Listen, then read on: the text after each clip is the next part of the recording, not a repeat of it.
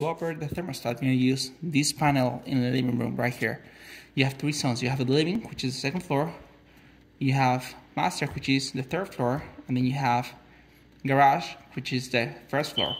Here you're going to see the inner temp. That's the actual temp. That's the outer temp right there from the outside. You're going to use this one to change from cool to heat or off. And you're going to use this one to change the fan. But you always should leave the fan in auto all the time. Now, in order to change the temperature, you're going to use that one right there to go from cool to heat.